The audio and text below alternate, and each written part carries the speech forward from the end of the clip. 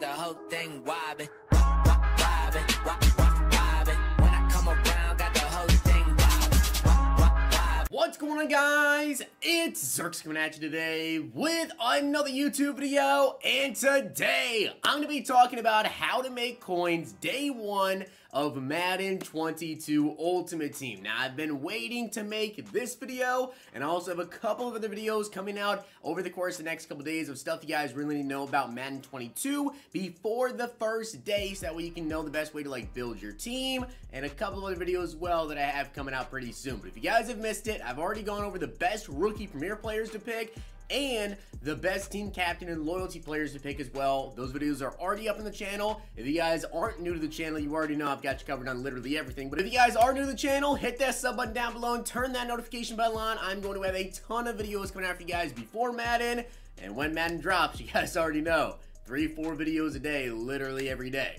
Hit that sub button. Now, I do want to give a shout out to Neon Rider for being a part of the Noti Gang. If you guys want a chance to be shout out in the next video, drop a like in the vid, make sure you guys are subbed to the channel, turn notification bell on, and comment down below, Noti Gang. But let's talk about how to make coins day one of Madden 22. Now, when I say day one, that can mean different things for you, because that can either mean EA Access, which if you guys do not have EA Access, definitely I recommend you guys go ahead and get it, because on August 12th, you're going to be able to get a 10-hour trial, which is really key, especially if you guys want to take advantage of some of this stuff that I'm going to talk about. Getting that EA Access trial or getting the Dynasty MVP edition even, both of those steps are really, really crucial to take advantage of certain things with the market specifically. That's one thing I'm going to talk about, is investments that you guys can do during the EA Access trial, and they've tended to work for me year in and year out. I will admit, the market's going to be a little bit different this year because of the way that rookie premieres are done, with them being 86 overalls to start and some of them being very, very good.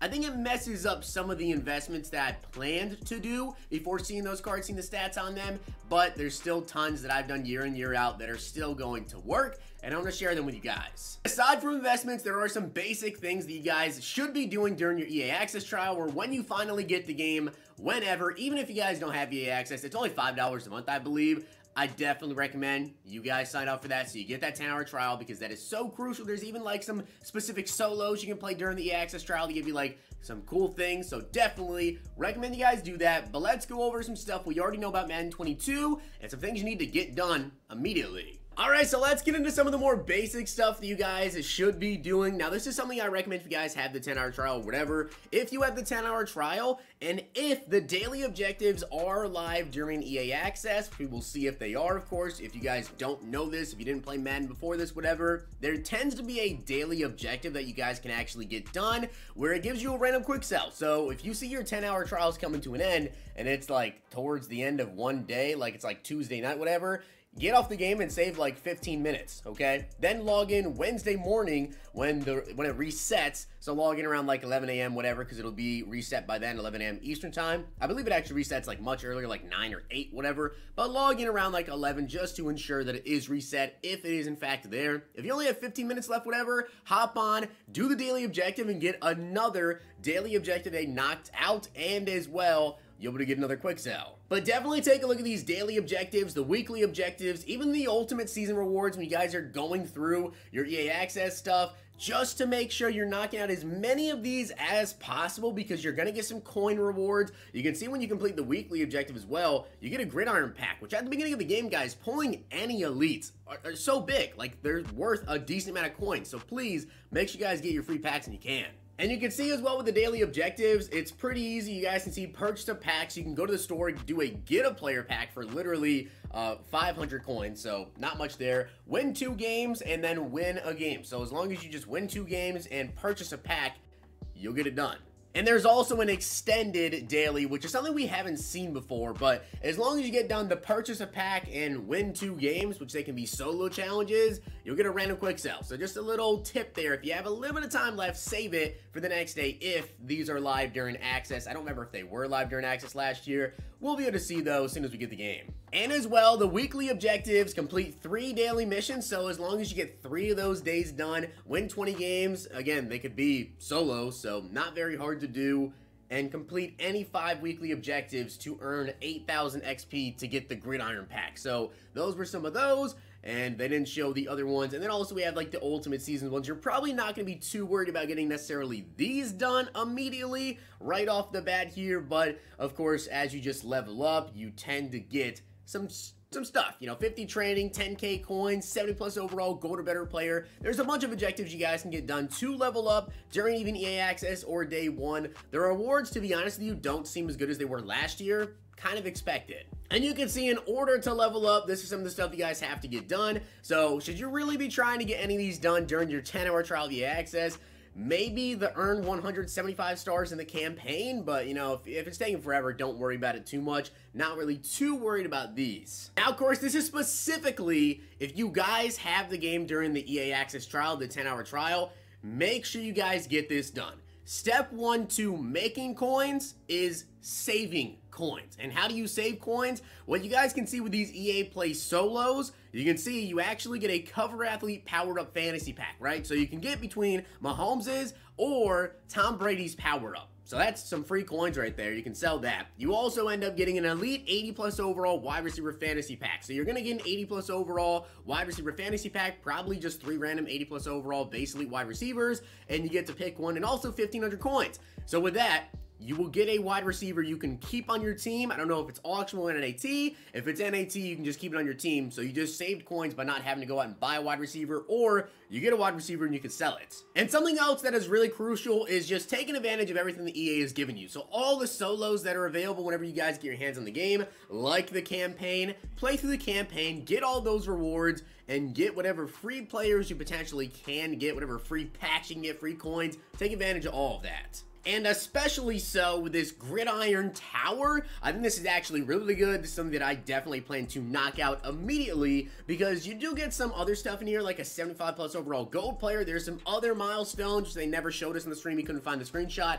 But down there at 80 stars, you guys, you get an 87 overall JC Jackson and his power up. Again, you're saving coins by not having to go out and buy a corner. We don't know the stats in the card yet, but he's going to be fast. It's going to be a good corner. You're going to save yourself a lot of coins by not having to buy a cornerback 1, 2, or 3. He's going to be a starter. Now, let's say that you guys end up getting the game the day that it drops, which is actually August 20th. There will also be this Superstar promo in the game. Now, this is also something you guys can do here with this. Like, let's say you get the game on EA Access, whatever. If you want to make some investments into power-ups, into players that you think will potentially be in the Superstar promo. They did not show every single player. So if there is a player you think is going to be in the Superstar promo, which to be honest, it's about impossible to predict. EA can just do whatever players they want. But I'll showcase for you, you can even invest into base elites or power-ups players you think could be in the Superstar promo. And they did go up in price. Specifically, Tyler Lockett was one that definitely shot up a lot in price. But the Superstar promo will be out August 20th. You guys can make some investment to this early if you want to. But also, there's going to be some challenges to get done. Again, getting some free NAT players. Do it. And I think the last thing I want to talk to you guys about in terms of stuff that we know about Madden 22, that I'm going to go into investments and everything, is this, the pre-order. So depending on what pre-order edition you guys have here, specifically the team fantasy packs, I'm going to make a video when we actually see like the entire database, going over the best team fantasy packs to choose, so you guys know how to make the most coins out of those team fantasy packs. But obviously, another key aspect of this, of saving coins, is if you guys get the Dynasty or MVP edition, you get a base elite Brady or Mahomes. So you just got yourself a base elite QB to start the game. That is very, very good, and it's going to save you a lot of coins at quarterback. Some pretty basic stuff right there, but make sure you guys go ahead and get that all done. Also, something that you guys need to make sure you do and get it set up. I don't actually know if it's available to set up currently, but write it down. I think you probably can sign up for it right now. I might just transfer over to Madden 22, is signing up for MUT Rewards, mutrewards.com. Go to mutrewards.com, sign up for it, because that is going to track how many packs you guys open. Even if you go to the store in Madden 22 and you open up get a player pack for 500 coins, right? Boom, there's one pack. Now, every time you guys open packs, whatever, it's going to track that. And when you get up to over 1,000 packs, which I know it sounds like a lot, but it's really not that hard to get done. That counts like any solo games that you guys play where you get packs. anything at all, any sort of pack opened at all, it is going to count and add that to the number. You're gonna get rewards basically every month. EA sends out reward packs, so you don't have to have 1,000. I believe there's different tiers like 250, 500, 1,000, whatever. So sign up for that. It's a bunch of free packs throughout the year. Maybe not always the craziest stuff, but it is free packs. Now, I'll tell you guys, I know for a fact that I'm going to make a video about this because I do it literally every single year, explaining this very, very simple process here of going to exchanges. They tend to have exchanges. They probably will have this again. They always do. Just throwing in whatever silver players you guys get from playing solos, if you open packs, whatever silver players you get, throw them into these exchange sets here, because doing these exchange sets, you can potentially get power-ups and you get some pretty expensive ones. So I definitely recommend you guys throw any silvers you get into any exchanges you can. This one right here, this one trade in 3 66 to 69s to get to 70, 74. Throw your silvers into exchanges, and I'm telling you right now, I'm going to make a video on this probably like 4 or 5 days in to Madden 22. But take advantage of it ASAP. So we've gone over some of the more basic stuff. Now I'm sure some of you guys want to know about investing. What are the best investments to make during the EA Access trial or when you get your hands in the game? First, well, definitely investing earlier is going to help you. Straight up. If you guys have EA Access, if you have the Dynasty Edition, MVP Edition, it is going to help you to invest into players earlier on. Now, I will say, one thing that I may potentially invest into, and I'm not so certain about it yet, I have to kind of see the market and see how things are.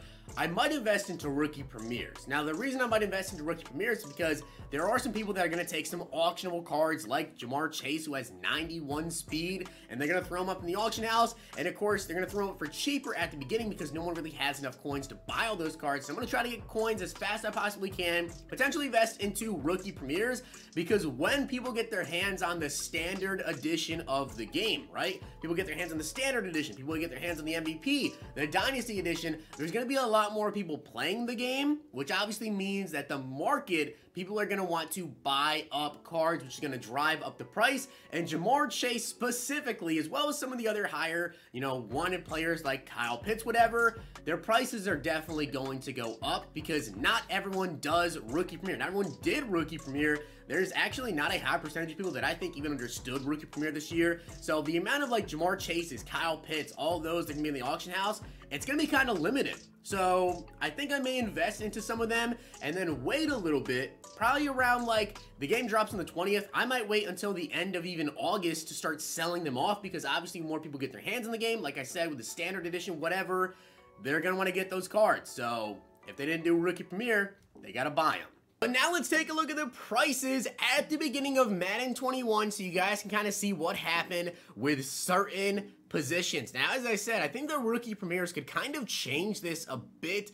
Maybe, not make base elites as needed for specific positions like wide receiver, and I'll go into that. But with Patrick Mahomes here, the thing is, everyone had a free Lamar Jackson at the beginning of the game with your pre-order. Well, this year with the MVP and Dynasty Edition, you get the free Patrick Mahomes or Tom Brady too. So that is definitely going to change up the market a little bit there, and also Trevor Lawrence. So I don't really feel like investing into base elite quarterbacks is going to be that rewarding. Russell Wilson, we already know as well, is getting a superstar master card. I think it's like an 89 overall card, whatever. So investing into Patrick Mahomes, you guys can see this right here is like day one of EA Access, and then he dropped all the way down to about 114,000 coins. He did kind of rebound here, and then he shot up a little bit right around here to 216, but I'm not really going to invest in any quarterbacks. Now, one position, though, that I do invest into every single year, and every single year it tends to pay off, is kickers and punters, and specifically the highest kick power ones that I can find on the auction house. So Josh Lambo at the beginning of the year, guys, was the highest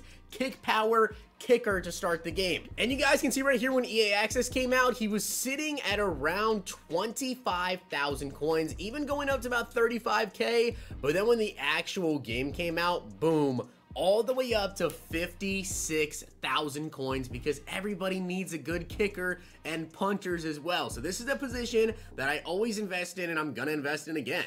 And another position, as I said, is punter that I invest into. And you guys can see right here, he was sitting at about 21K on EA Access open night. It says 34, but there is right there, 21, trying to get it. There we go, 21K. And you guys can see when the game came out, all the way up to 55K. Again, kickers and punters are the move. Now, can you invest into other high overall positions? You definitely can, but it's really going to come down to the position. And again, rookie premieres are really, I think, going to mess with the market a little bit because those players are really good. Najee Harris at running back. We have wide receivers like Jamar Chase. We have Kyle Pitts at tight end.